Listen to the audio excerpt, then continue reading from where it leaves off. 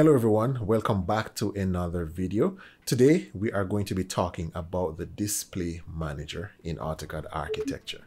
Now the display manager is more on the advanced side of things. It is a powerful and comprehensive tool and can be overwhelming if I try to teach it all in one video. So today I'll be giving you somewhat of an introduction to the display manager, which I do hope will spark the fire in your brain and thereby causing you to do more exploration and discover learning on your own. Now, I must disclaim that I do not have a lot of experience with the display manager, mainly because I tend to use a lot of the default settings on my own projects. However, I have been doing a little bit more exploration with the display manager. This is coming off of the heels of the previous video that I did on Skylight Windows. If you haven't seen that video as yet, I'm gonna just drop the link below or above somewhere. Just check it out.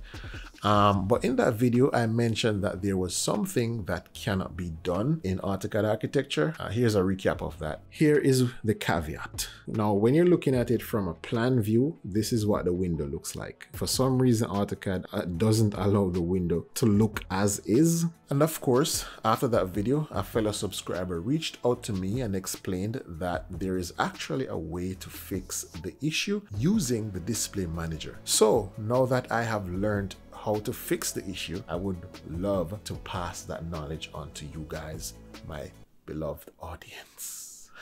So yeah, here we go. Let's jump into AutoCAD Architecture and try to learn something new, shall we?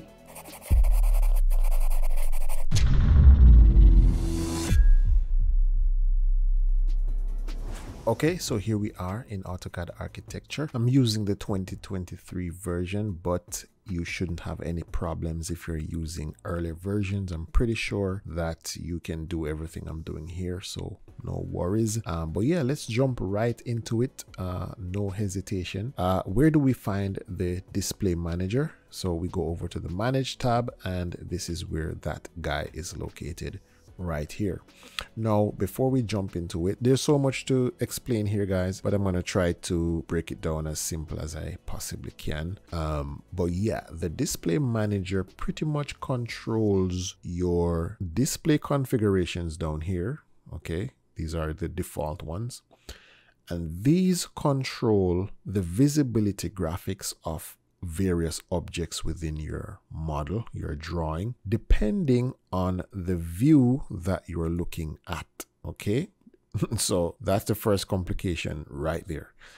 So for example, if we're looking at a plan view, why is it that when we look at this door from a plan view, we can see the swing and stuff like that, but when we go to a 3D view, we are seeing different details? Okay, the display manager is what controls the visibility graphics of these objects. So it applies to walls, windows, even the stairs. All of these things are being controlled. As a matter of fact, let me kind of isolate this door here, and what I'm going to do is switch from the medium detail to, for example, a high detail configuration. And this particular configuration, what it does is to display more details about the door. All right, it displays the actual position of the door panel, which is closed. It displays the door stop. It also goes as far as to display the door panels within the door. And so, is this something you want to see from a plan view perspective? Probably not. So more than likely, most people like myself would prefer to have the door represented in this particular configuration, since on a plan view, this is what you normally want to see. All right, and so the same thing occurs if we were to rotate this in a 3D view. Now we can see the panels and we can see different elements or parts of the door. If we were to go to an elevation view, like the left view here, you can see even additional information telling us where the door hinges are located. So all of this is being controlled again by your display manager, which is controlling your display configuration. And this now tells AutoCAD what to show on your drawing depending on what view you're looking at. Okay, back to top view, this is what we are seeing.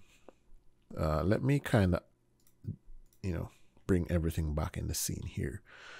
So what happened now is that it does that sort of thing to every single object within your drawing.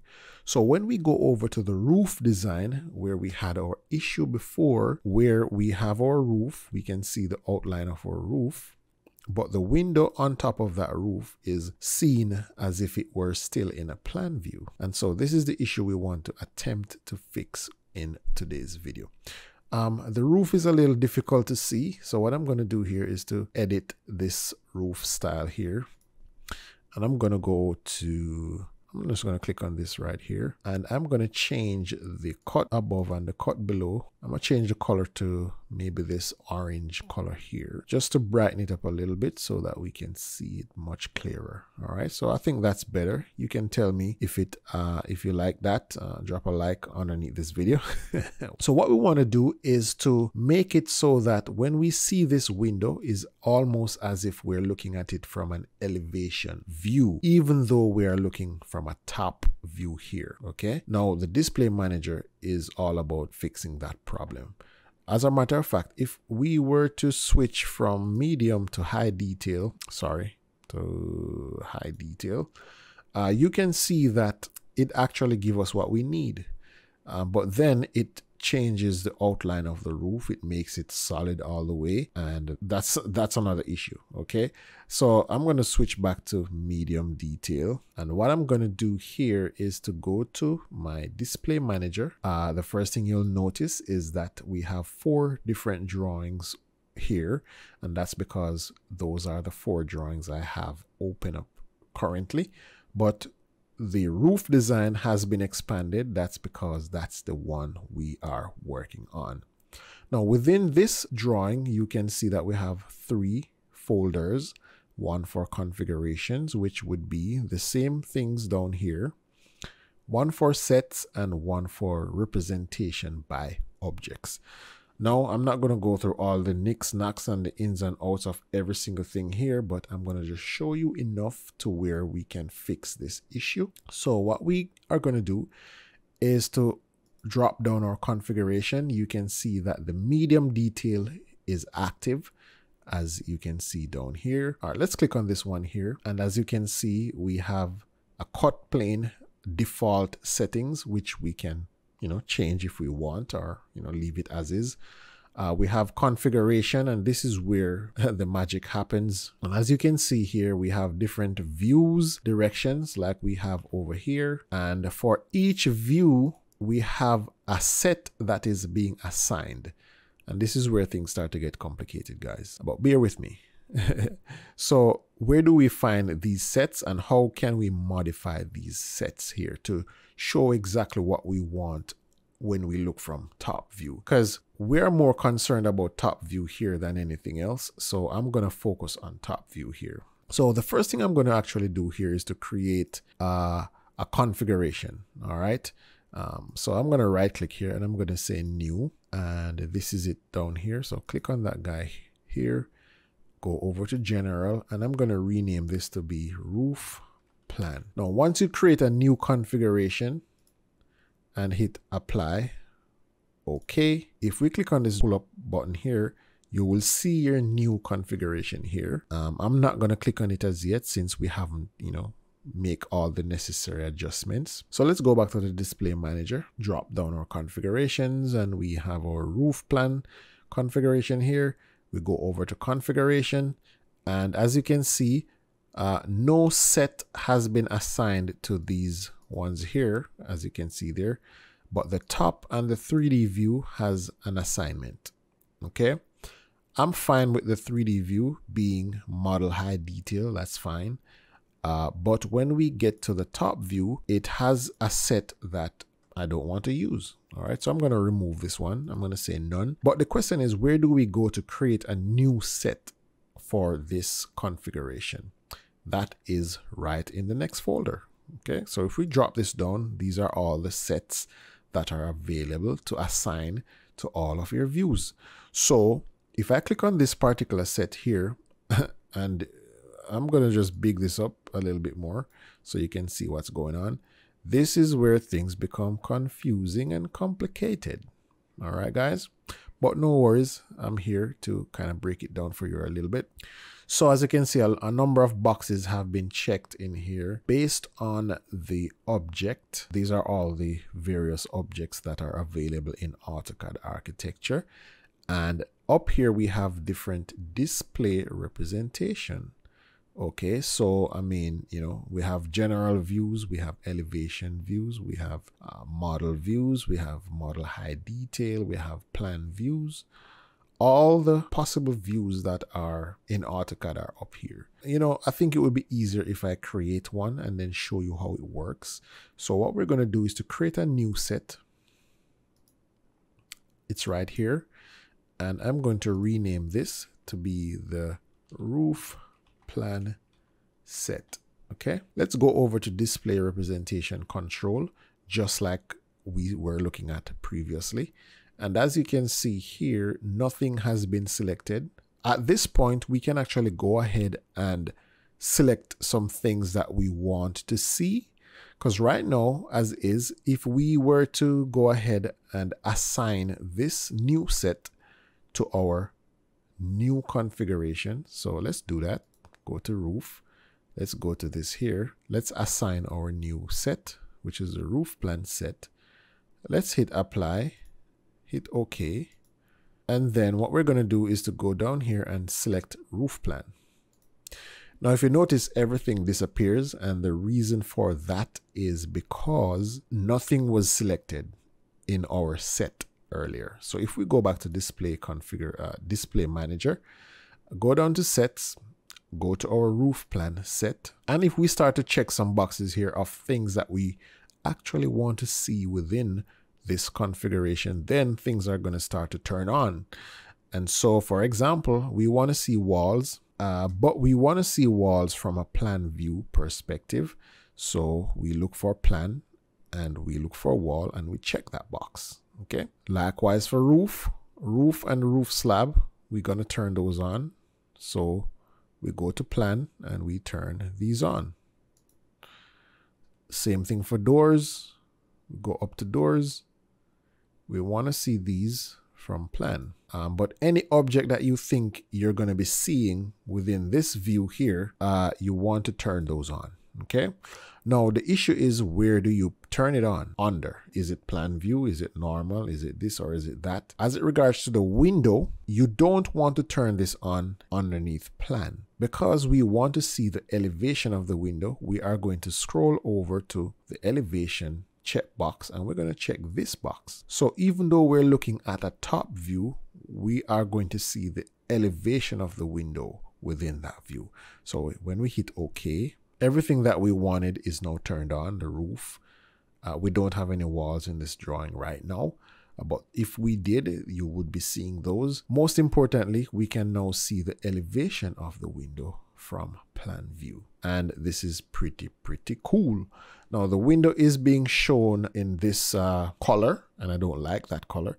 So if we want to change this color, we can actually change it within this object by itself. You know, we can change this particular object's color if we want, or we can do something that applies that setting to every other window that is being shown from an elevation view. If we go back to the display manager here, go down to representation by object, and if we go down to windows and we drop this down and we go to elevation, since we're looking at the window from an elevation perspective, we can change these two colors here, which would be the sash and the frame and the this and the that, and we can just, you know, change it to something else. Let's choose this yellow here, for example.